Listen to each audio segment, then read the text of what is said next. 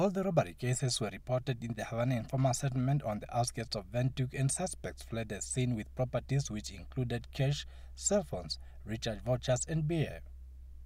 The suspects in the housebreaking and theft offences also got away with an unspecified amount of money, laptops and cell phones.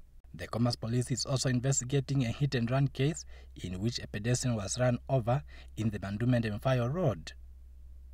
Meanwhile, the Umsati region recorded 3 suicide cases, an armed robbery and a drowning. The Oshkoto region recorded a rape case and reckless and negligent driving. Kavango, Omaheke and Odonjupa regions each recorded single murder cases. Head of Police Public Relations Division, Deputy Commissioner Edwin Gangwashivi, told the media that the Odonjupa Police is also investigating rape and contravention of ammunition cases. The police received information that a certain person was in possession of explosives, and when they went to investigate, they found a hand grenade and 9 rounds of 9mm pistol hidden outside in the toilet of the suspect.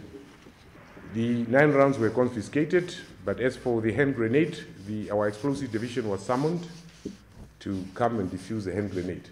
Gangwashivi said the suspects who committed crimes in the Commerce regions are yet to be apprehended, while the regions have thus far made several arrests. Suspects are expected to appear in court tomorrow.